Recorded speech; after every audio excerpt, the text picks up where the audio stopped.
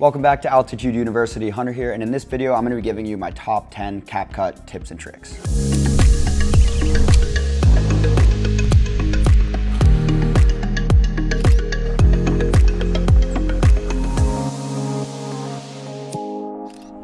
So tip number one is to use the trim tool. So to do this, all you're going to do is select on one of your clips by pressing it, and you'll see on the left and right are those white bars. And if you drag those, you can make your clip longer or shorter on both ends, just like that. So tip number two is to use the split tool. So this tool is actually gonna make a cut right in the clip wherever you are on your timeline. So if I'm right here, and you can see when we're selected, you have the split option down on the menu bar. If you press it, it's gonna make a cut right there, and you'll see that now this section is split up. So you can now delete one of these sections if you want, or you can make adjustments from there. Tip number three is super important, and that's the RESIZE tool. So you can see this footage right now is 16:9, which is this format. And say you wanna have this full frame for Instagram Reels or TikTok, all you're gonna do is reformat the size. So if you scroll over here on the menu bar, you're gonna see the format option, and you can press that, and you'll see you're gonna have a lot of options here. So 9:16 is gonna reformat for your phone, 1:1, 4:3. There's a bunch of different options. 9:16 is full frame for your phone. So if you're making this for social media, you're gonna wanna use this. And you'll see if you just drag your footage in like that, it's gonna resize your clips. And then all you need to do, if your other clips are different format as well, is just go into them, and all you need to do is select your clip and just drag it with 2 fingers until it fits the frame. And one last clip right here, gonna do the same exact thing. Click on it, drag it, and bring it in, just like that. So tip number 4 is to use the rotate tool. So to do this, all you're gonna do is select one of your clips and drag with 2 fingers, just like this. And then if you rotate, you'll see the degrees there are gonna rotate your clip. So it gives a really cool effect, and you'll see it's a lot different perspective than if it's just straight on. Tip number 5 is using the crop tool. So to do this, click on one of your clips, go down to the menu and go to edit right there, and then press crop. So you can do a lot here, messing with the footage. So you'll see this is gonna crop it out, rotating it, and that's gonna crop it, rotating it the other way. So you can really play with this however you want, and then you could even go in and reformat them from here as well if you want. So this is a great tool to use if you need to resize your clips. Tool number 6 is mirroring your footage. So if you want to flip it horizontally or vertically, you can do that by using this tool. So if you select your footage and you go to the edit tool, you're going to see you have the mirror option right here, and you'll see it's going to flip it horizontally just like that. So it's a great tool to use. And if you want to flip it vertically, what you need to do is press rotate and rotate it 180 degrees. And then if you flip it, now it's mirrored perfectly vertically. Tool number 7 is extremely important, and that is adding audio. So all you're gonna do is press on the add audio button right here, and you're gonna see you have a few different options. You're gonna wanna go to sounds, and you can connect your TikTok in so that you can get your favorite sounds straight from TikTok into here, or you can get them from your device, your recommended songs, or if you have your songs that you favorited through this app as well, you can download them from here.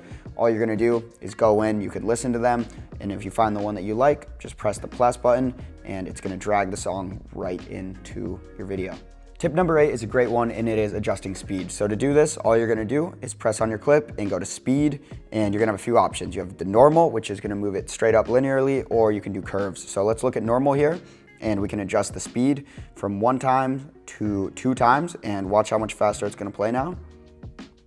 You could even go faster. You could go to 5 times, very, very fast, but let's take a look at it. So much faster, doesn't look too great like that. Maybe something in the middle right here, 1.5 times will look good. Let's take a look here. That looks awesome right there.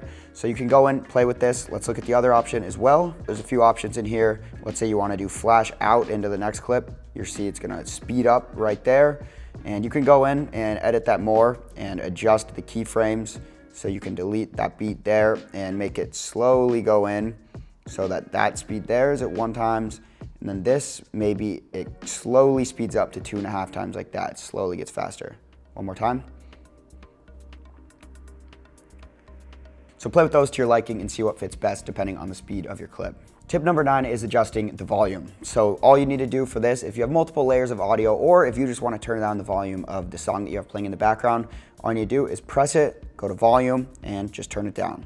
So right here, you'll see it's lower. It starts at 100, which is 100% volume, and I can lower it. So this is about 50, like that, as opposed to that, it's at 100. that way higher. You can really turn it up. So play around with the volume adjustments. It works really well, especially if you have multiple layers of sound and you want all of them to flow together nicely.